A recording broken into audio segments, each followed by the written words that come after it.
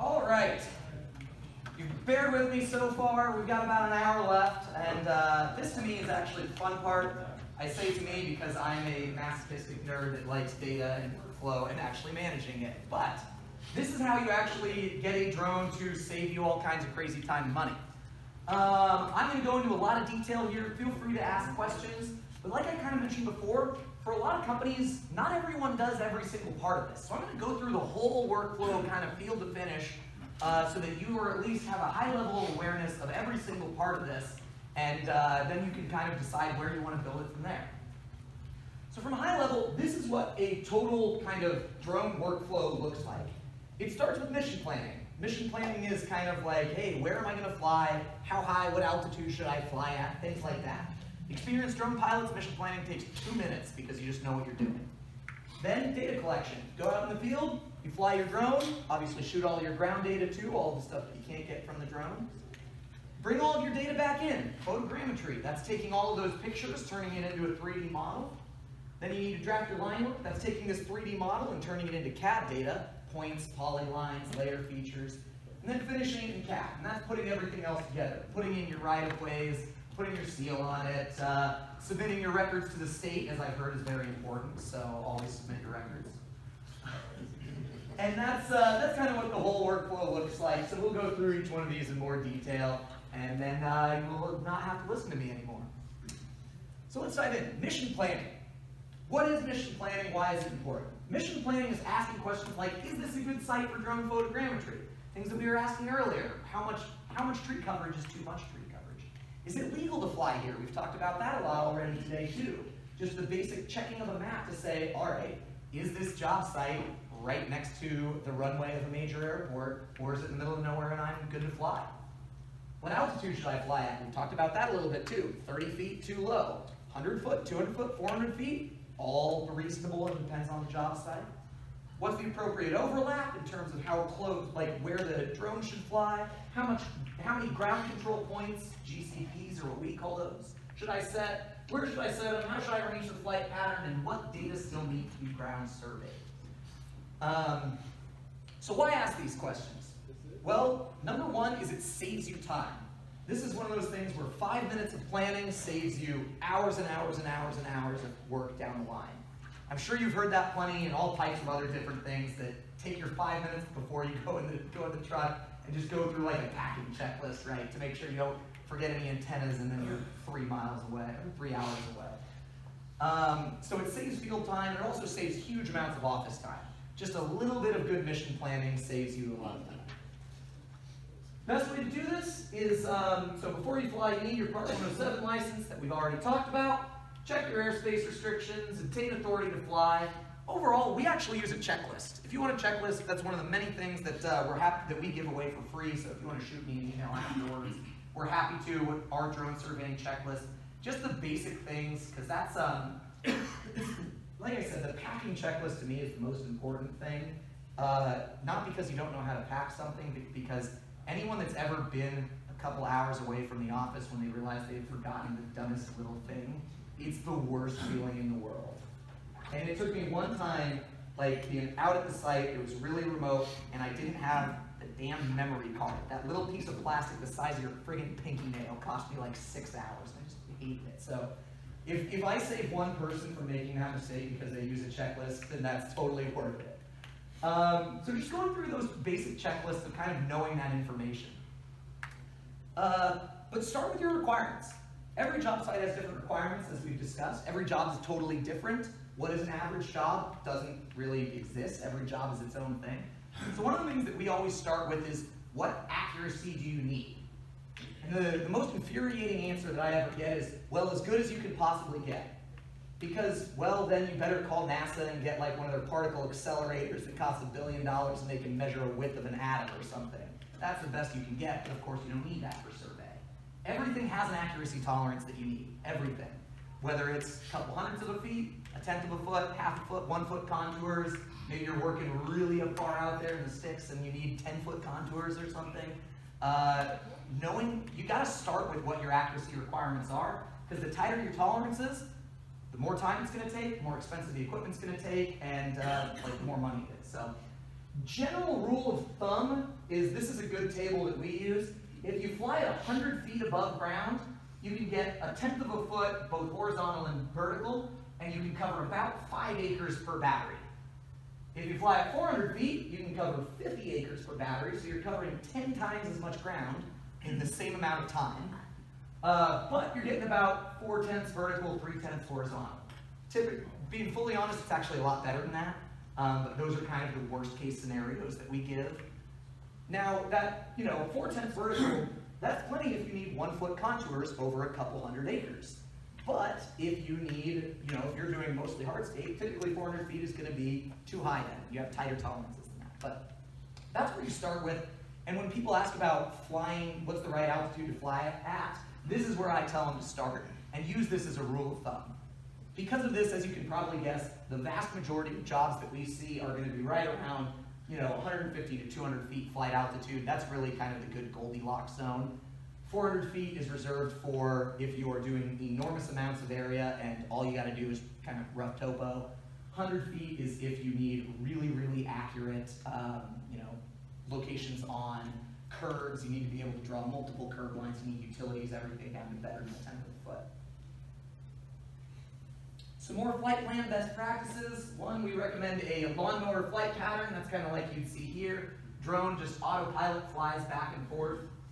Haven't really talked much about autopilot technology today because, quite frankly, it's really boring and it's really reliable. There are dozens of apps out there, some that you can just download one. You really just draw an area on your phone, set your flight altitude, and hit fly, and the thing does itself. You do not need to be a manual pilot in order to be a drone surveyor whatsoever. You can be. It's fun to be a manual pilot, but you don't need to be. You really, in most normal missions, it's kind of boring. It's really become less of a toy and more of a tool, which is what we kind of want for this type of thing for work. You draw it out, and you hit go. Overlap, these are things that for a photogrammetrist really matters. If you're just a pilot, it doesn't really matter too much. 75-75 is just how close those flight lines are to one another. You increase those numbers, the flight lines get closer together, and you start taking a lot of data. And lastly, only nadir only, that means when you're taking photos, the camera should be pointing straight down. When it takes multiple photos next to each other, there's overlap between those. That's how you triangulate it, or that's how the photogrammetrist will triangulate it into 3D data. Lastly, also on the flight planning best practices, there is such a thing as too much data. A common mistake that I see in people, especially as they're new with drone surveying, is like, let's just get a lot more data, because that way if we screw something up, it'll fix it. But that's typically not the case. Gathering more data, well, one means more time in the field, but it also means longer processing times, larger, more cumbersome files, and it doesn't often actually fix any of the mistakes that you made. In some cases, it can make things worse. So the solution is generally fly higher. It's a little counterintuitive, but flying higher means less data and everything actually processes a lot faster, and you can sometimes get better data by flying higher. For the same principles we talked about with that flying at 30 feet, you actually get better data at 100 feet. That actually is kind of true even going up. Sometimes you can get better data higher up because you can set less control, set fewer control points as you fly higher. So don't go crazy with the overlap. There is such a thing as too much data because processing in time isn't free. All right, so now talking a little bit more about mission planning. Planning ground control points and checkpoints. So we talked about ground control points. For anyone that's familiar with either drone photogrammetry or traditional aerial photogrammetry, ground control points are a must. Now, a lot of hardware people will give a sales pitch that I don't really like that says, this bird has RTK on it, you don't need ground control. For a surveyor, that's just crazy. As far as I'm concerned, absolutely every site should have at least some control, because you've got to tie into something. Ground control there is to make sure that the aerial data ties in with everything else on the site. I mean, heck, I come from, I don't know if I should admit this because everyone didn't like it in the last presentation, I'm from California too. Sorry. But where I live, the land moves about 1/10 of a foot every year, so you've always got to localize your site. Always, always, always. So anytime you have to have at least one thing that you're tying into. That's just good practice for us. So always set ground control points, and there are some best practices for ground control points. Good rule of thumb for us with ground control points, set 5 targets per battery, 4 in the corner, 1 in the middle. We've got a very just kind of boring square site over here with 5 ground control points, 4 in the corner, 1 in the center, with some flights, some pictures on the outside and inside, and they're visible from all angles. That's kind of a really, really simple version of what ground control points look like. As far as how many ground control points you need total, the accuracy spec determines how much you need. So as I was talking about, the higher you fly, the less control you need. If you fly at 400 foot above ground, you only need 5 targets for every 50 acres. 1 target per 10 acres. Not bad, that doesn't take all that long. If you fly at 100 feet, a lot lower, you need 5 targets every 5 acres, so 1 per acre. So the lower you fly, the more control you have to set to get that better accuracy. So to really save time, it actually does help to fly higher whenever you can, because it's saving you a lot of time in the field. Any questions on this for people that fly, set GCPs or anything? I was just curious, once you pick your height, does that have to stay constant? It's best to keep it relatively the same. It doesn't need to be perfect. Like if the hills come up, if the altitude of the site changes by 50 and 80 feet or something, it probably won't make that much of a difference. If there are enormous changes, sometimes it might help to, they have technology called terrain awareness, where the drone more or less tracks the terrain so that it always stays a constant, call it 200 feet above ground. That can help if you're working on sites that have a lot of elevation change.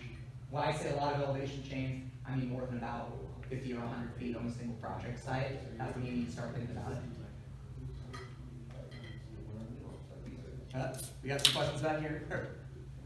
Oh, just the 5 target thing. It's funny that it doesn't increase with the more acreage. Well, it does. You think you need more targets? Yeah, so that's for the different flight altitude. So if you were doing 10 acres at 100 feet, you would need 10 ground control points. Oh, okay. Yeah. So the larger the site, the more ground control points you need. Or you can fly higher instead, and then you can set fewer. I know it's a little complicated. That's why there are all these trade-offs with this type of thing. Now, there is kind of one glitch with this too, not a glitch, but one way around it. And that's RTK PPK data. As I talked about, the latest and greatest drones that are out there have onboard RTK or PPK corrections, dual band GPS antennas, and that dramatically reduces the amount of checkpoints that you need. We've actually done sites where we'll do a couple hundred acres with only 2 or 3 control points to actually tie it into the local coordinate system, and it's perfectly accurate to a couple of tenths because it has that onboard RTK PPK stuff.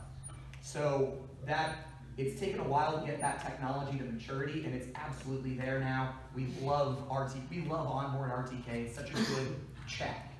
For a lot of surveyors too, RTK data is a good kind of just like backup data, right? In case one of your other pieces of equipment fails, or I'm sure you've all seen more different types of errors than I have. Anything from you set the rod height wrong at one point, you got a bad signal, someone kicked your base station, you didn't even know it. There's a lot of things that can go wrong with surveying. Having that just additional source of backup data with onboard RTK is really, really cool as far as the hardware goes, and really reduces the amount of ground control and checkpoints that you need. So that's kind of mission planning. Any questions on mission planning? Cool. Oh, yeah. What about moving the base to cover the next area that you'll be flying over? Yeah, so that's base station management with drones really is another one of those things that I say is project dependent. That's almost what we're talking about offline. Because it depends on exactly what hardware setup you're using. Phantom 4 RTK being the most common, but even then there are 2 different ways to use it. You can use your own base station, Trimble R10, Leica, GS16, whatever, if you're using your own base station, or you can use DJI's base station. Different workflows for each of those, both possible though. How much range are you doing? Are you moving it every mile, every half mile, every 10 miles? That changes it as well. There are a lot of different ways that you can process RTK data. For anyone in here that does a lot of GPS post-processing work, there are a lot of different workflows for it. So it's kind of it's site and equipment specific, depending on which one you do. It's a 6 mile project. 6 mile project. Yeah, you could get away without moving the base, or you could move the base and just as long as you have a tie point between them, then that's to tie it in, and that's fine. Can you tie into the WSRN with this? Yes, however, there are a couple of caveats with that. In my personal experience, those are a more complicated workflow so when you're tying into a correction network, you need live streaming data while the drone's flying. Now, if you're on the ground and you lose connection for about a second, that doesn't matter that much, or maybe a couple of seconds because you can reshoot the point or you can just wait and have a longer occupied time. But the drone is flying, and the drone's moving fast. And if you lose 5 seconds of data, that's about 100 feet worth of data. So it needs to be a really good internet connection, a really stable internet connection to use it live in the field.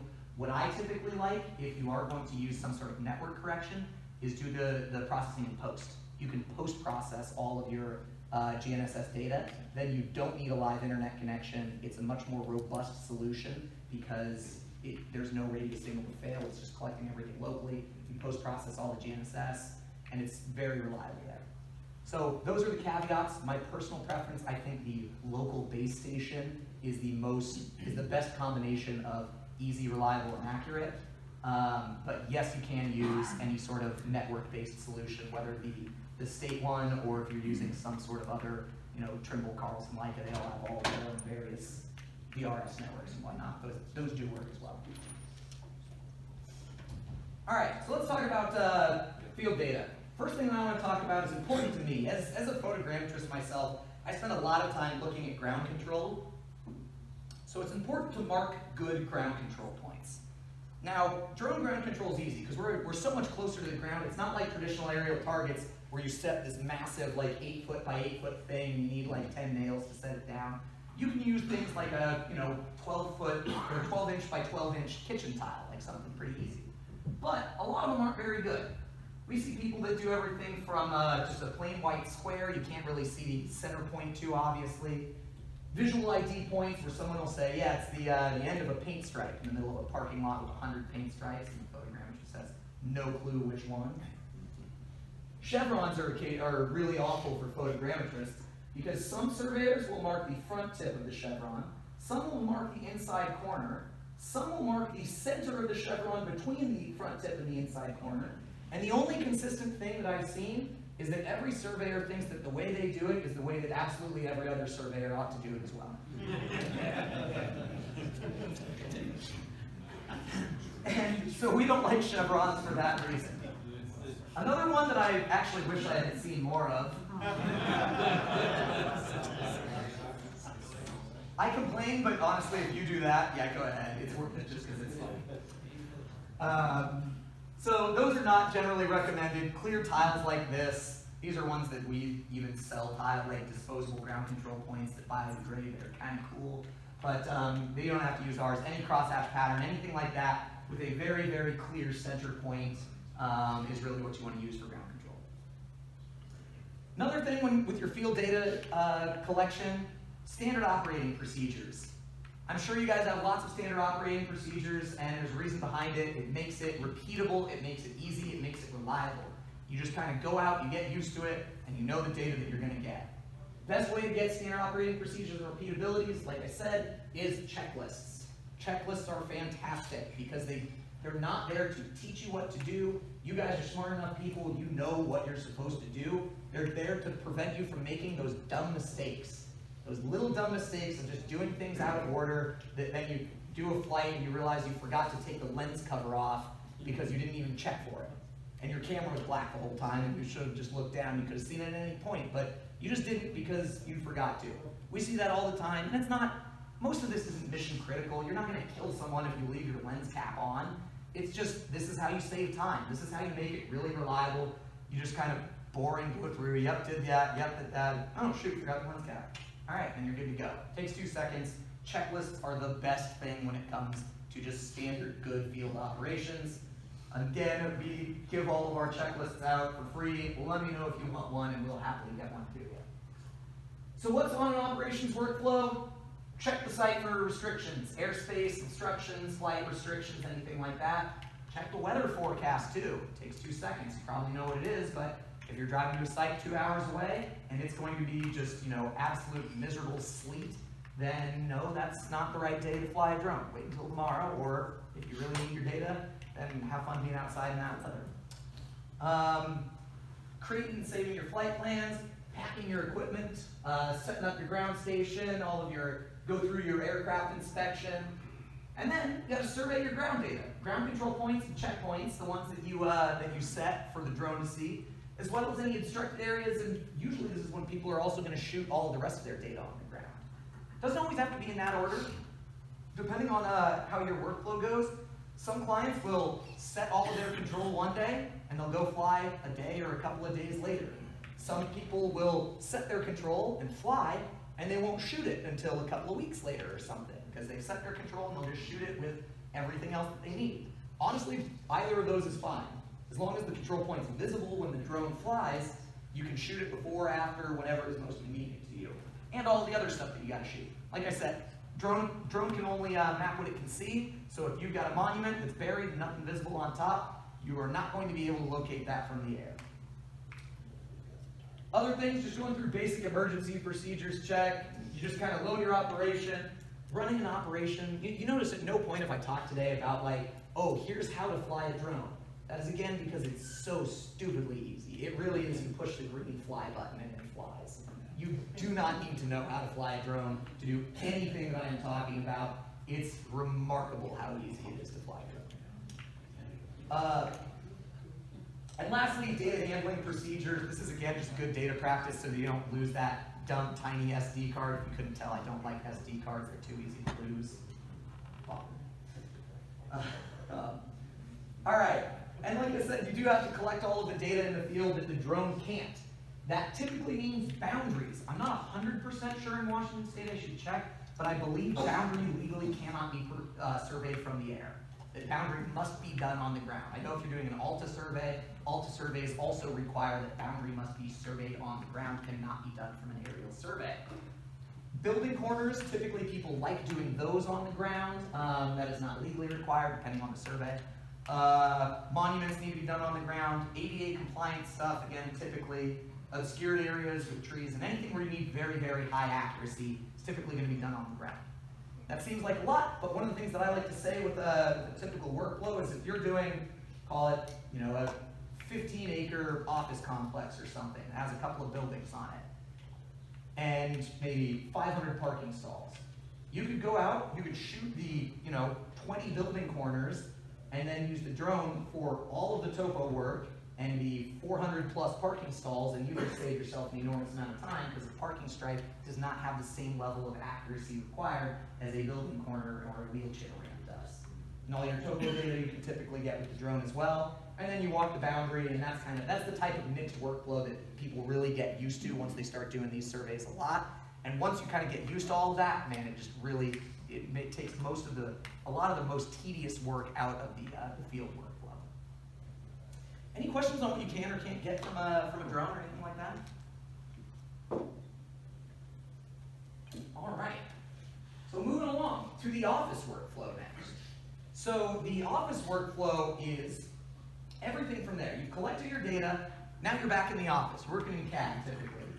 Most people, the most common that we see is people are going to do a lot of this stuff in Civil 3D towards the end. That's what I'm most familiar with myself, but all of these workflows support Carlson, Trimble Business Center, Bentley MicroStation, like literally any of these software altogether. But let's talk about what I mean. So probably a lot of you guys aren't familiar with exactly what I mean by photogrammetry, drafting line work, and then finishing in CAD. So let's talk about it. I go back to this kind of drone surveying journey that I mentioned earlier, that is, how do you get from basic photos and videos to ortho photos? That's typically photogrammetry. Extracting data, actually extracting your topo points and your line work, that's kind of line work. And then CAD finishing is where you put it all together into an actual final deliverable. So photogrammetry is where you stitch the individual photos. You have a whole bunch of photos. A typical drone project might take anywhere from 100 to a couple thousand photos, is pretty common. It takes individual photos, merges them with the ground control, and turns it into a 3D data format, typically in the form of a point cloud, an orthophoto, and a digital surface model. Line work is the process of reducing that rich 3D model. That rich 3D model, when drone photogrammetrists do this, is enormously detailed. It has 3D locations of every single leaf on every plant, of every person who's there, of every dog, of every car, all kinds of stuff that you do not want and you do not care about and should not show up in a survey. So you have to clean that. You have to draw your curb lines, you have to take your topo points, you have to draw your sidewalks, you have to locate your utilities. And then you put it all together in CAD. And that means merging in your field shots, creating a tin surface, adding culture, adding annotations, adding all of the property records, things that you pulled from underground utilities, whatever, and putting it all together into your final deliverable. So, let me kind of sum this up a little bit. This is a chart that really kind of puts it all together. You start with photos, ground control, RTK data, RTK or PPK data. You manage all of that through a process that is called photogrammetry. That turns it into an orthophoto, a surface model, and a point cloud. Then you go through your line work drafting. That's extracting the valuable data, and that gets you your 3D points, polylines, typically in a DXF file format. And then you go through your CAD finishing, and that gets you your final deliverable, typically DWG, again, that's AutoCAD, with all of your culture, all of your surface, all of your contours, all of that sort of thing, and that's your final deliverable. Minor, selling myself a little bit. All of this stuff is what my company does. But not a sales pitch, this is more just going through the technology. So this all makes sense from a high level? Cool. So let's actually dive into it now. The technology, like the science behind photogrammetry. So what is photogrammetry? Photogrammetry by itself is the art and science of making measurements from photographs. So that really is, just land surveying with photographs, land surveying from the air. It's creating the 3D data from the 2D photos, and the output of this is a rich 3D model. So there's kind of a picture that shows what some of the photos look like looking down. This is an open pit mine and then color coded with elevations. So this is what a rich 3D model can often look like. You can see this one has some automated contours put on there, but it has everything, including a whole bunch of equipment up here where it actually has contours drawn around all of the cars and tractors, as well as pretty jagged contour lines because it's going around everything, absolutely everything that it sees. So when we process photogrammetry, we say, work harder, or smarter, not harder. It's an iterative process, human in the loop, parallel processing. These are just some of the things that we do. If you can't read this, you kind of basically start with your photos, you start going through a process, and you run QA, QC on it, integrate your ground control points, more QA, QC. And if it's not where you want, you kind of keep processing it. So what a lot of people that are doing this probably want to know is, okay, well, what software do you use, what settings, and that sort of thing. So we use a software called Pix4D. They are the market leader in photogrammetry software. For people that work with drones already, probably are familiar with it. Others have probably heard about it. It's a fantastic software, but like a lot of softwares, it's only as powerful as the person that's using it. It's not a black box, throw data at it and everything works totally fine, but it's a really powerful photogrammetry software.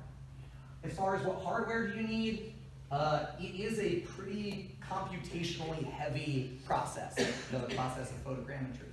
Up there, just the specs for computer geeks about what most of our processing servers look like. You can do more or less. That's a good kind of Goldilocks zone for us. And then the other thing I mentioned on here for our kind of photogrammetry processing procedures is ASPRS, the American Society of Photogrammetry and Remote Sensing. That is for anyone that's interested in learning more about photogrammetry. That's a really awesome resource to look at. They're the ones that actually certify a lot of photogrammetrists all over the country. As mentioned, I'm certified myself. So that's actually a really good thing if anyone is interested in learning more about photogrammetry. So using photogrammetry software correctly, there are no magic settings that you can fly your drone, take pictures, throw it at a black box, and just ta-da, you now have a perfect 1/10 of a foot accuracy survey. If you only care about 20 foot of accuracy or something, then yeah, that's usually the case where you can throw it at software without any sort of QA/QC. But it really takes a standardized workflow, all the principles that I've already been talking about, right? Standardized workflow, integrating your checkpoints, checking for errors, adjust your settings based on the site, and learn, like getting trained on photogrammetry will all help you to use the photogrammetry software correctly so that when you do actually manage all of your data, put it all together, you know that your outputs are actually going to be right. This is surveying. You guys can't have like, 85% of my points are good, so I pass, right? I get a B. So no, you need a little bit more than that. Reliability is important. QA, QC is important. It's actually this step that unfortunately has really soured a lot of people on the overall concept of drone surveying. About 2 or 3 years ago, when drone surveying first started becoming more popular, there were a lot of people that went out and said, I hear there's money in surveying. They had a drone, they flew a site, and then they gave someone a picture and called it a survey, and had no friggin' clue about the principles of accuracy or anything like that. And a lot of surveyors hired him, thinking that this was going to be the next great thing. And then they got burned because they spent, sometimes thousands of dollars on some kid with a drone that had no friggin' clue what he was doing. And it was off by 20 feet, and then they got behind on a project and they got chewed out or something like that. So that actually scared a lot of people from drone surveying in general. And it actually scared a lot of states too. Thankfully, part of the reason I'm here, Washington is a great state that actually supports this type of thing in a responsible manner. It does not just like a knee-jerk ban everything, which a couple of states have actually done their best to ban drone surveying because they're afraid that someone's going to screw it up. So using the software correctly, that's really the most important point. And to fix a problem, like to be able to use the software correctly, the first thing that you have to do is be able to realize that there is a problem in your QA, QC step. That's really the hardest part too. When you don't realize there's a problem, you don't have anything to fix and you don't know how to fix it. And that's again where that kind of photogrammetry training comes in, is being able to identify errors. Because if you're looking at a photogrammetry model, 0.3 of a foot in a photo that was taken from 400 feet away is absolutely invisible to the human eye. Heck, I mean, a 5-foot error would be nearly invisible to the human eye from a photo like that. So being able to figure out there is a problem, figure out what caused the problem so you can prevent it next time, and then fixing it is really important. So let's talk about identifying errors in photogrammetry. Most photogrammetry software will put out a quality report. I'm going to focus on the Pix4D quality report for a little bit today, just because again, that's the most common. But also using check shots. This is another one of those principles that hopefully most of you guys are already pretty comfortable with. If you ever work with even another survey crew, even some of your colleagues, check their data. It's often wrong. So using check shots, whenever you work with a photogrammetrist, or whether they're in your office or you hire someone out, always use check shots. Take a couple of shots extra in the field, even if it's just like topo shots that you hold back so that when you get kind of final data from them, you can just verify, make sure everything ties out. That's really, really, really a valuable way to ensure data integrity. And also just make sure that it's a really good kind of CYA move too, to make sure that you just validate everything so that if someone makes a mistake, you're the one that catches it. You don't want to be the one caught holding the bag whenever there's a mistake made somewhere in the system. And lastly, just experience. Work with this stuff a lot is really helpful. So this is what a Pix4D quality report looks like for anyone that's never seen it. These are parts of it. They have kind of an automated quality report thing at the top here that gives you some simple places to start. Green checkbox means everything looks good. Yellow or red means that there's going to be an error. But part of the reason I bring this up is it can be really misleading at times. One of the things, I don't think you can probably see it too well, but it has, on this project, it says that there were 8 ground control points with a mean error of 3/1000ths of a survey foot. To which I would say, wow, 3/1000ths, great accuracy, you did a good job. But for any surveyor that knows 3/1000ths of a foot accuracy is just not possible. You can't actually get 3/1000ths of a foot accuracy with any tool out there, heck, even a total station. I mean, you use a survey rod once and the amount of metal that gets worn off the bottom is practically 3/1000ths of a foot. So being able to kind of interpret those results, the difference between ground control points and checkpoints, is fairly meaningful. Here is some of the individual ground control point analysis, and here's what a project looks like. This, to give some context, each one of these kind of green and yellow dots is an individual photo. The drone's flying back and forth, back and forth, back and forth. And this is how many connections are in between the photos.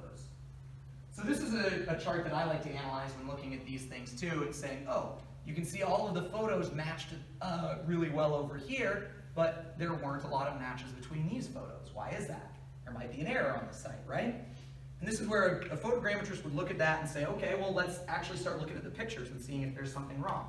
Sure enough, I remember on this project site, that was just a lake.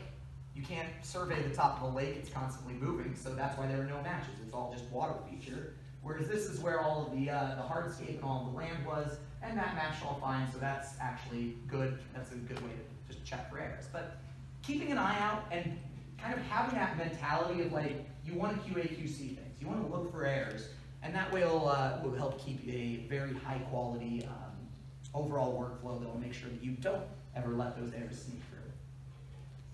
Any questions on that? I know that can get pretty technical, this sort of thing. I don't want to get bogged down too much in that. All right, checkpoints. Already talked about those. Checkpoints really are the best way.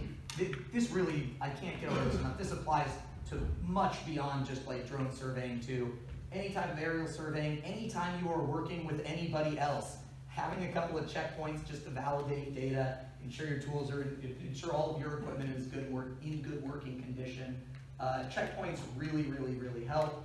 They should be measured independently. They cannot be used in photogrammetry, and if you're really following the rules, should be evenly distributed around the sites. Make sense? Cool. The best way to talk about checkpoints and data, I've already given them one plug. ASPRS, it's a nonprofit educational organization that is really just dedicated to the science of photogrammetry, making sure that this technology works, that it's used responsibly, that it's used accurately. Because really it's super powerful if it's used responsibly and accurately. So I always like to give them a plug. They're a really great organization. And lastly is managing processing time. So we're talking about the office workflow here, but most of the impact on processing time comes from how you collect data in the field. We already talked about all the field workflow stuff, which is how high do you fly, what's your overlap settings, that sort of thing. That really is what impacts the processing time. Now, processing time is where a lot of people will get bogged down too, right? They'll say, oh, I flew the drone, took me half an hour to do a mile of corridor or whatever. Great, awesome, I saved a bunch of time. Then they'll go back in the office and it'll take them 3 or 4 or 5 days to process something. And that's not really saving you much time if you're spending 5 days in the office in order to save 1 day in the field. That's not really a good trade-off. So you gotta think about this and manage your processing time effectively. So it starts with good mission planning. As I mentioned, there is such a thing as too much data. If you gather twice the amount of data, that's probably going to mean twice or even more time in the office. In fact, for the pure processing time, it's non-linear. You double the amount of photos, it quadruples the processing time. You quadruple the amount of photos, it's 16 times the amount of processing time. So solutions with all of this, a good workflow is worth a lot more than a good computer. I know you guys are probably working with different budgets than when I talk to engineers. Typically engineers, it's something that I don't always like about them. Whenever they have a problem, they just want to throw more money at it and make it disappear. At least with like That's credit. What was that? Or California. You're not wrong. Yeah, that's accurate. It doesn't work. And like that, it doesn't work here too. No, we have very much found that throwing money and throwing like the higher end computers at the problem does not solve the problem at all. I deserve it. So yeah, staging your processing, getting more efficient. Like, that's why I wish I could tell that to politicians too. Don't spend more money, do it right the first time. So yeah, do it right the first time, good workflow, follow good procedures, and you can get really, really good data, and you really don't need to spend a ton of money on this stuff as well.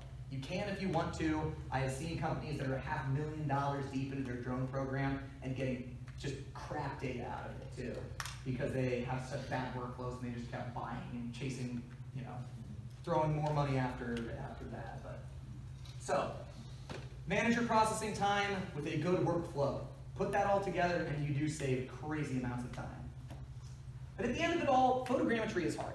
I really wish that I were good enough that a 15, 20-minute segment of a presentation could get everyone up to speed on photogrammetry, but that's just not the case. This is a science, it takes a lot of practice. My typical recommendation is, either really start learning about it with ASPRS, or work with someone who knows about it. That's how we work with most of our clients, is kind of, we're the hired guns of photogrammetry, and they're the surveyors, and we like that. We're photogrammetrists, that's just what we do. So the next step, after photogrammetry, or actually I'll do one last pause and see if there are any other questions on photogrammetry, even from a high level. I know it's a really, really deep, kind of mathematically based science. All right. Next up is line work drafting. This is something that's going to be a bit more familiar to you guys, but I should actually probably start with definitions too. Line work is another one of those words that different surveyors kind of interpret it in different ways. Some people think it means all of the points and polylines. Some people think it only might mean 2D planimetric features. Some people might think that everything that is photogrammetry is also part of line work. So this is kind of our distinction, is that photogrammetry gets you to that full resolution orthophoto, and line work drafting is when you reduce it into a rich CAD-friendly surface. For anyone that's dealt in software with a point cloud before, you know that that's a just miserable file format. It's really rich data, it has a lot of good information, but it's awful, awful, awful to work with because there's just so much noise. Whereas you work with a nice surveyor's file, you'll actually have curb lines. They're all going to be in the right layer templates. They're going to be color-coded. You can turn them on and off. You have your topo points, your tin surface. Creating all of that stuff together is what we call the process of line work drafting. You can tell me I'm wrong, and I won't listen to you on that one, because we've heard too many different definitions. But that's just what we call it, at least, as line work drafting. So why do you need to do this? Why can't you just take the raw photogrammetry outputs and say go with that? Well, typically the files are too big. There's too much data you don't need, like the elevations of all of the tops of the trees, the elevations of bushes, all of the cars that are parked there and what color they were. That's all integrated in all of that data. And also they're typically going to be parked over the data that you do care about, which is the actual roadway surface. And not enough data that you do need. It's ugly. The contours are going to be jagged. There's artifacts in the data too. Digital data very frequently has artifacts where it's a road and then all of a sudden there's a spike in the digital data that's not there in real life. That's very common. You need to just kind of smooth that out. So this is what kind of automated contours look like when they're raw out of a photogrammetry software. And again, it draws contours over all of the equipment and stuff that's there that you really, really don't need. So there are a couple of different ways that you can do this. You have your rich data, your rich 3D data, and the first way to do it is automated software analysis. There are a number of softwares out there that are really cheap, and like I said, will generate these automated contours. They'll maybe do their best to try and filter out trees or classify the point cloud or something like this. But typically it's inaccurate, huge amount of QA/QC required. It may work for a lot of, I know there are a lot of like earth moving companies that will use this software because all they care about is how many cubic yards of dirt did I move today, and if I'm off by 10%, then close enough. Like if you're that type of company, great, you can use automated software. Typically that's not good enough for surveyors. And then in-house drafting and hire drafting firm, these are really the two options for surveyors. In-house drafting, use your own people, basically sit there and you kind of draw on a 3D model. A lot of you guys probably have drafters that you work with that can actually draw on this data, just extract the valuable data. It's a tedious manual process, but a lot of times you have a lot of control over the process, and that's how you get really good data. Or there are a number of firms out there, again, you're one of them, where you can hire out a firm that will actually help take that, huge photogrammetry files and turn them into clean drafted line work. So I say just draft line work. How do I do this? What do I mean by that? What are the methods of line work drafting? One way is to draft on individual photos. This is kind of how really old school photogrammetrists used to do it. If you've ever seen, a big stereo plotter, you have your two photos in there, you're identifying the same point on each two photos in the stereo plotter, and boom, that's your point. You can actually still do that. There are digital equivalents of that. It's very, very time consuming, but it's also really accurate because you're manually marking every single point. It takes a lot of time though. You can also draft directly on the ortho photo. Some people take the big ortho photo, import it into a GIS program of some form, and just start drawing lines on it. That's really quite good. It'll get you good 2D data. Depending on what software you use, it can have 3D data as well. But you're really just kind of drawing your curve lines, drawing your paint striping on top of the photo. And if you did all of your photogrammetry processing right, it's going to be perfectly accurate, 10th of a foot or so. There's point cloud drafting for anyone that has worked with large LiDAR data sets. This is exactly the same thing. You're going in, you're extracting individual points, connecting them, putting them together. And then there's a DSM orthophoto drafting model that a couple of softwares are now starting to use, where you actually use a 2.5D surface model, which pretty much means that for any one XY point, there's only a single Z elevation. It's a much easier way to actually draft and extract a lot of these points and polylines. That said, there are some bad methods of drafting. One thing that we don't like, importing an ortho photo directly into Civil 3D. Not Civil 3D too much, it does a lot of things really well. But Civil 3D, and in fact most CAD programs, can't handle really, really big files. They just can't do it. Computer will start, coughing up smoke, and then it'll just say, I'm tired, and turn it off. Or also dumb decimation of a point cloud. With everything I talked about earlier, there's so much effort that goes into getting good accuracy. Some people then take a point cloud and say, this is too big to work with, and just delete 95% of the points out of it so that it makes it a more manageable file size. Not a recommended procedure. You're throwing away all of this data that you've just spent so much time and money trying to make look good. So what are some of the softwares? We don't really have an exactly recommended one. These are a list of the ones that you may have seen before. We use most of them on different circumstances and different days, depending on the project. But there are just a lot of softwares out there, and all of them kind of do the same thing. You start with this huge amount of raw data, and you want to clean it up and reduce it into the data that you actually care about. Does this make sense when I'm talking about the concept of just reducing a big data set into useful data? All right, cool. So the last step, CAD finishing. So as we kind of already talked about, this is what a final survey should look like for us. That doesn't look anything like a raw drone photo. It doesn't look like a CAD program either. Or it's not a 3D model, it's not a point cloud. It's all cleanly annotated and it's sealed. So the first step to CAD drafting is to actually merge all of your data together. We've talked about this a couple of times. The drone data is great for a lot of things, and there's some stuff you still need to collect on the ground. Now, if you follow what I've already talked about with setting the ground control point, all of this data should merge in perfectly. It should all be in the same data. It should all just be instant. You import your drone data, it all lines up perfectly in whatever CAD software you're using, and everything should work together. That means your drone data, topo points, brake lines, paint striping, edge of pavement, curbs, occasionally. I say occasionally because curb lines can be picked up really well from 100 to 200 feet. If you're flying at 400 feet, you can typically get the back of curb pretty well, and like the edge of pavement, but the actual gutter line is going to be totally washed out if you're flying higher. Merging your field data, like I said, boundaries, building corners, monuments, ADA compliant, and obscured areas are all going to be merged together. Next up, use all that to just create a tin surface in CAD so that you have your single surface that you can draw all of your contours on. Apply your custom layer templates. Every single client, as far as we've seen, has their own custom layers, everything from different colors, line thicknesses, styles, that sort of thing. Improve your visibility, changing font sizes, adding various, trees, culture, adding in CAD-friendly imagery. That's another thing I mentioned. So the raw files themselves for most photogrammetry are enormous, many, many gigabytes, and don't typically work in programs like Civil 3D. So there should be a CAD-friendly version that is basically formatted so that it works in CAD software. It's easy to print, it's easy to use.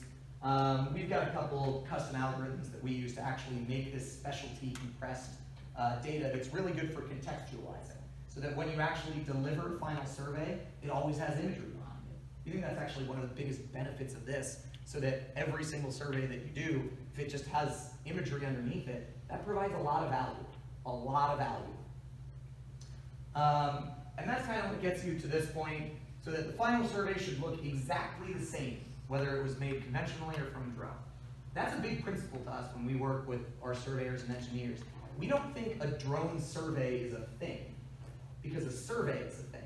And what tools you use, that's usually up to you guys as the surveyors to pick what the right tool for the job is. All right, so putting it all together and creating a complete workflow. I said this right at the beginning, I'll say it now as we're getting closer to the end. Your drone program isn't saving time and money, it isn't working. You should start with your desired outputs. The biggest time killer that we see is, let's see what we can get out of it. Because I always say, can you imagine just saying, like, yeah, let's give a crew some tools, send them to a site, and we'll see what they get back. But people do that with drones. They'll fly the drone and they'll say, like, yeah, we're experimenting. We want to see what we can do with the drone. What do you mean, what can you do with the drone? You can fly it around and do flips for all I care, but that's not going to help your drone program. So know what your desired outputs are. Before you go in the field, know if you're doing this for topo, or if you're doing it for utilities, or if you're just doing it for imagery to back everything up, or if you're doing it as just a CYA to have a second source of data for everything that you shot as well, so that you can prove that the first set of data that you got was right. Know what your goal is. All of those are perfectly acceptable uses for this, but know what the goal is. And pick the right tool for the job. Total station has its place, GPS has its place, and drone has its place too. So here's kind of our workflow. Again, here's some of the softwares that we use and everything. Another important part that I've alluded to in all of these steps is that you really should have quality assurance stepped in through every single step of this process, just to make sure that your data is of the highest quality.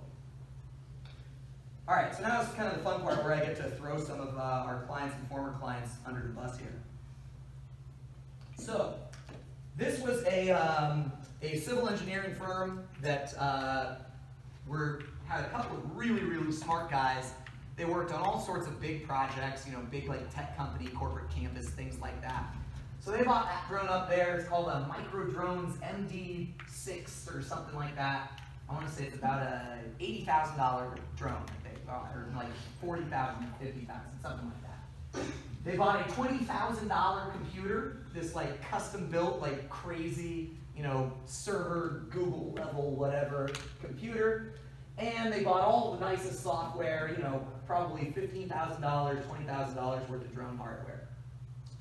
And then about 6 months later, the whole project was canceled. They spent so much money up front, and it was taking them so much time to do all of this. They actually submitted the data to us, and were trying to get us to kind of like save their program, because they were spending so much time on it. And it was really funny. They submitted the data, and it was the best, it was the highest quality data, like raw data, that our company has ever seen. And the program was canceled because they just were spending so much time on it. They weren't thinking at all about how do I save time with this.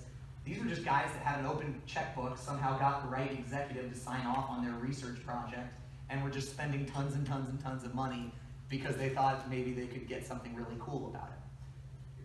Whereas a good workflow is someone that buys, a couple $1,000 drone. Day one, you fly a site, you shoot your control ground survey, and you upload it to a company like ours, or you do it yourself if you got the right people. The second day, you do your photogrammetry, line work drafting, get your DWG files. The third day, you run your checks, merge it in Office, deliver it to the client, and your total upfront cost can be as low as $3,000. You spend about 10 man-hours per project. This isn't a pitch, I'm not trying to sell it, that's just what it actually takes if you really want to get started with drone survey. So that's kind of the way that it works. So what we do as a company, the reason we know all of this, we do offer line work, is all of this stuff. We have people that we have licensed photogrammetrists that map it all together. We work with a handful of people in this room, and honestly all throughout Washington State. We also do other things, everything from selling ground control points and helping you with mission planning. So if you do have any questions, you can reach out to me or anyone at our company. We actually really care about land surveyors and land surveying community, and that's why we come to talks like this, is because we support you guys as a community. We want to be there to make sure that we're not that kid that gives crap data and gives the whole technology a bad name. This technology is incredibly capable, and we want to help make the most out of it. We want to save you guys a ton of time and a ton of money throughout the whole thing. So with that, I will open it up for questions in a second, but first feel free to send me an email. There's my email address right there. And I've got a whole bunch of stuff I can send you. From earlier on, I will give you a coupon code so that you can access all of our online training materials for free. I will send you a copy of these slides if there's anything that you want. And I am actually recording myself on my lovely cell phone over there. So if you want anyone else at your office to suffer through a couple hours of my voice droning on, you can share that as well. We also have our checklists. We have accuracy standards. There's a whole lot of resources that I'm more than happy to give you guys.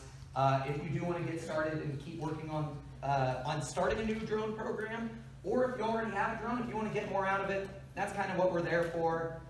Like everything's open for us, from FAA questions all the way through what hardware can I fly on this interesting site. So with that, thank you for your time, and I will open things up to questions. I guess I've had it open for questions. I'm just curious, on your QAQC of the line work on proving out on the ground, what kind of accuracy are you seeing on like the striping? So it depends on flight altitude is the number one thing. Basically what we are seeing is generally when good practices are followed, we're seeing better than 1/10 of a foot. X, Y, and Z. And again, 1/10 of a foot, when we talk about it, I mean that in the sense of root mean squared error, which is the statistical average of, you know, a couple of things. But, so yeah, 1/10 of a foot is what we're seeing on most striping and hardscape, usually better. So for the processing line work, in your experience, if you need an expert kind of doing that, you know, or somebody that's kind of dedicated to it. Like if you have David do it today and he gets promoted tomorrow, so Jimmy comes in. I mean, how hard is that? No, that's actually a really good, valuable question. Where do we go? Okay, here we go. So if you remember, these are kind of the steps. It goes through photogrammetry, drafting, and then CAD finishing. Photogrammetry, you need an expert for that. Photogrammetry takes a long time. It's very much a detailed science, and it needs an expert. Drafting, that does not take much training. That is a much more tedious, time-consuming, like, hey, draw the curves. You can sub that in and out pretty quick. Now there are some nuances, right? Getting all of your layers templates right, making sure that you understand what to do when there's trees that are covering part of a curve. Can you interpolate a curve line under a curve? Do you mark it differently with something like that? How much tree coverage is too much before you interpolate and say, yeah, I'm pretty sure the curve just goes straight through there. There are some nuances, but that one has the actual drafting phase. Usually you can sub out people for one another because there isn't that much of a learning curve, as opposed to photogrammetry, that's a really long learning curve. CAD finishing as well, then putting it all together in that final survey, that's another one that takes a pretty long learning curve, especially because as was mentioned by Bob earlier, you guys are the subject matter experts for all of your own regions. You know all of the like crazy nuanced rules for the places where you work that are unique to that area. So you need to do that when you're putting all of your final data together. So typically the photogrammetry and CAD steps require someone that is pretty experienced in what they do, and the line work drafting is a lot more like, yeah, if someone goes on vacation, summer in and out, it's a bit more entry level, I'd say. I have questions. How do you keep your drone in the air stable and level against all the winds, and how do you interpolate elevation from a photo? Yeah, so the answer is it's all done by autopilot now. So from a hardware standpoint, the drone flies, it's got 4 propellers that are spinning 2 clockwise, 2 counterclockwise, and it can stay relatively stable in the wind, but it also has what's called a camera gimbal. The camera is separate from the drone and is basically mounted on its own 3-axis gimbal that makes it so whenever the drone rolls, pitch, yaws, gets kicked by the wind like crazy, that camera stays rock steady, pointing straight down to manage motion blur. And most drones keep it accurate to 1/10 of a degree in terms of how much it will roll, pitch, or yaw. Now, That said, the drone does move in directions X, Y, and Z. The drone's flying when it goes, and that's kind of then on photogrammetry. That's why you need multiple photos.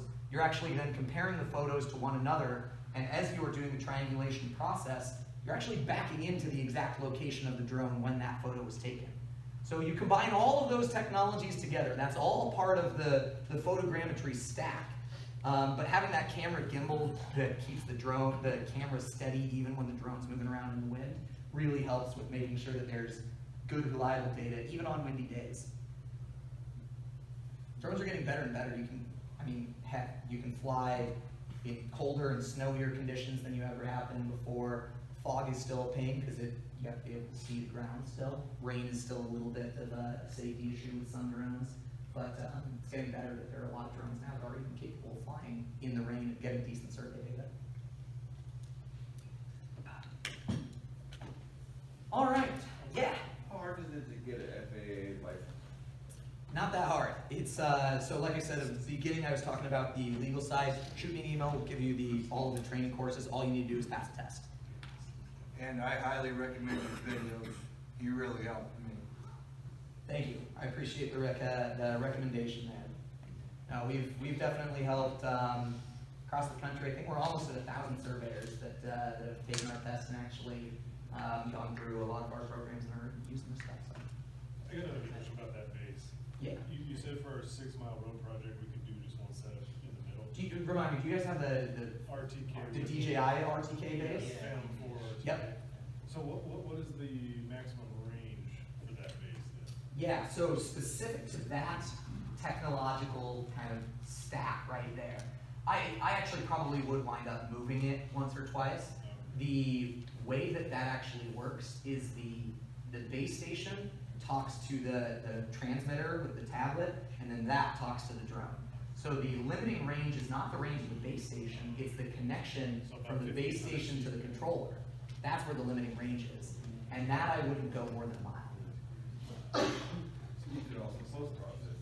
You could also post-process it, that's the other thing. And that's where you can use anything from a Core's base station can be used to post-process to your own, R10, like a GS16, something like that. That's the other issue. But then it all depends, okay, if you're using a network, what's going to be the baseline distance, how far are you away from any sort of good network base station. That's why the RTK thing gets really complicated really quickly, because you could post-process it. I would probably set 1 or 2 extra control points and just bring the base with you. The DJI base with you.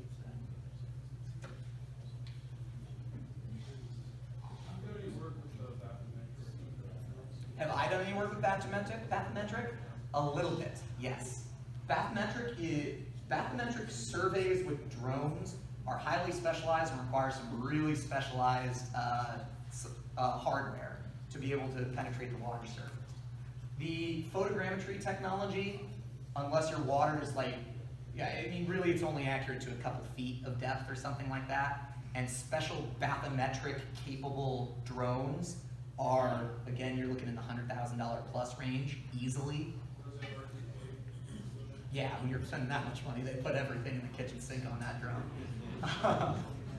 So yeah, there are bathymetric drones out there. I don't personally work with them, and they're very rare. Because again, it's one of those things that the cost gets so extravagantly high that it's cheaper to just send a guy out there on a boat. And that's gonna get you just as good, if not better, data for a lot less than the $500,000 drone.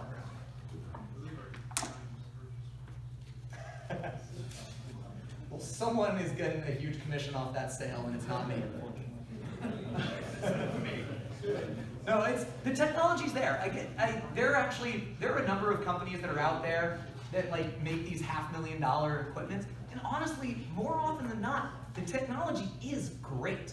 It's amazing. If you're spending that much money, it better be amazing, and it is. I've worked with the $500,000 photogrammetry drones, and they are great. The data quality from it, it's mind-blowingly good. And then you look at the price tag, and anyone with half a sense of business is like, wow, I could hire a lot of people for $500,000. And you see the $500,000 drone, it's like, and that doesn't even replace people because it's so complicated. I need a crew of 4 just to operate the $500,000 drone. So the costs just go nuts. So, like, it's not that it's bad. So the $500,000 bathymetric drone, I've seen it in person, I haven't managed the data. I know they only sell a few of those every year. And from what I've seen, the data quality looks great. It looks perfectly fine. I can't knock on it because I haven't seen it, but it seems good. It's really the cost thing that's just that makes it such a pain. They replace it. And just straight into the dump too. Yeah. Ransom jet sled. All right, I will stay up here for a little bit to answer questions while we move into the next break, but thank you guys all so much for the questions. Again, please do email me if I can go throw this back up at the end. If you would like any of that information, we will get it to you.